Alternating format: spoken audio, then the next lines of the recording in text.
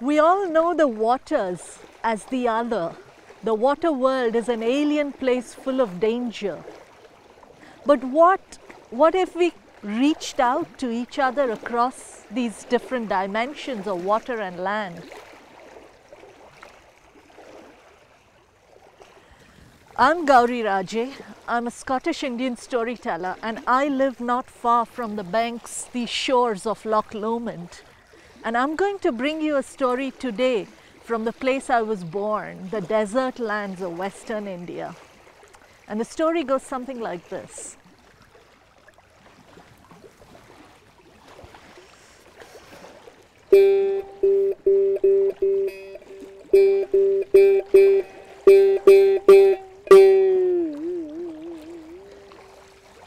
સાંભળો સાંભળો રે સાંભળો આ વાર્તા સાંભળો. Shakambari Jheel, Shakambari Lake in Western India was in turmoil. If you were on land, you could hear the waves rustle and roll up. Deep inside the lake, the king of the lake had just issued an order. Nobody is to go outside this lake. Nobody is to put a head outside or look up. Every day his subjects were disappearing, hauled out of the waters. And just as a precaution, he put his son, the Prince Minakshi, on guard duty for his daughter, Princess Minakshi, she of the fish eyes. Make sure you keep a watch on her. Let her not go outside this garden. She is due to get married in 2 days anyway. Princess Minakshi, she was restless. She wanted to explore the lake, her father's kingdom, and she didn't like the proposition that her father was going to marry her off to a still unmoving being in her father's garden. It was a statue, a stone statue. Princess Minakshi, he watched over his sister the first day, but he was just a young lad. And all day his sister, well, she did nothing and he was so bored. So he slunk away to play with the crabs. Princess Minakshi, when she saw her brother leave and her father busy in the marriage celebrations, she slunk out of that garden. She looked up and she saw something she had never seen before.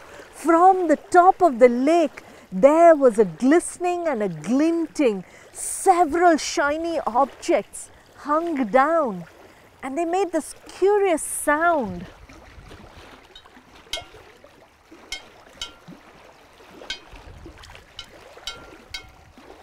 She couldn't help it. She picked up a shell and began to cut the line that held the shiny object.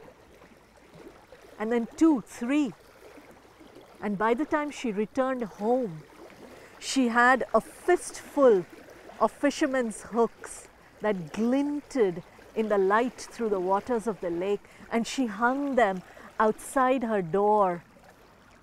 But her father the next morning was furious. "Your brother didn't watch over you, did he?" And he called Prince Minakshi and he exiled him out of the kingdom. Prince Minakshi was furious. He left the waters in a huff. He walked from the waters onto land and went straight to the king of the city on that land.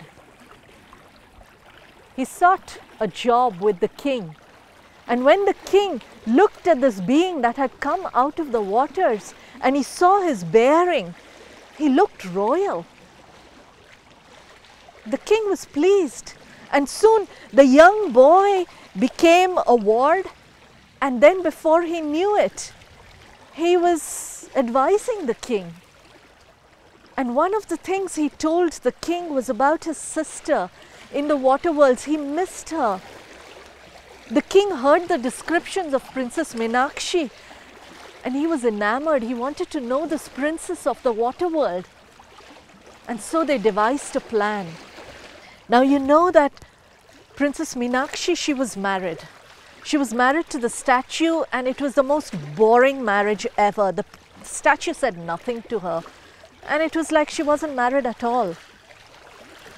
One morning, when she looked out of the window of her bedchamber at the usual statue, just beyond that, she saw another statue, and it was the likeness of her husband, but something was moving. Its hand had moved.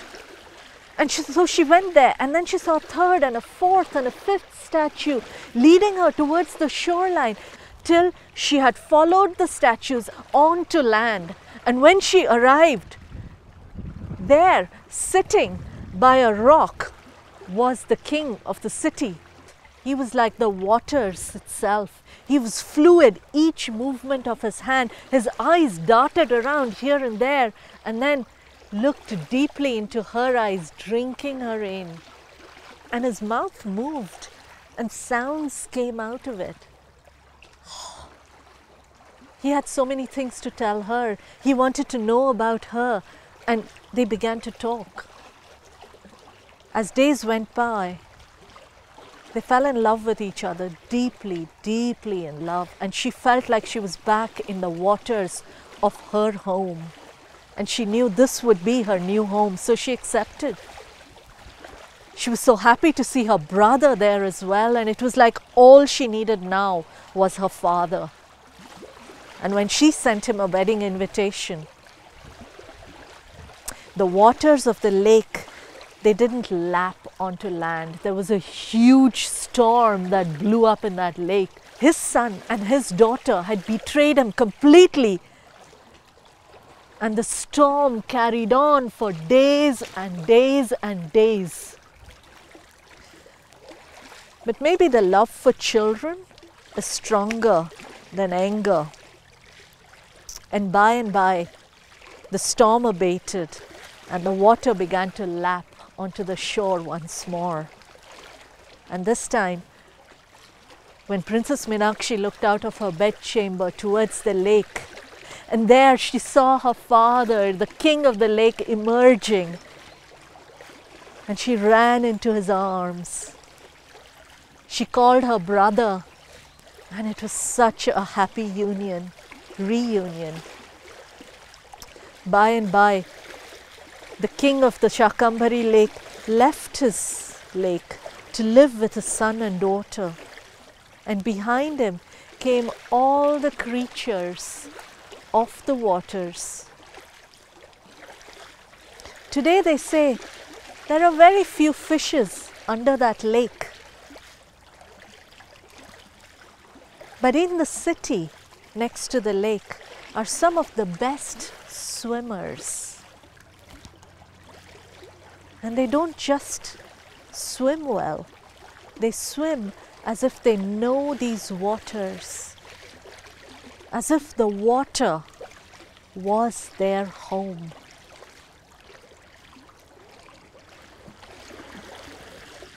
And the people of land and the people of water are one.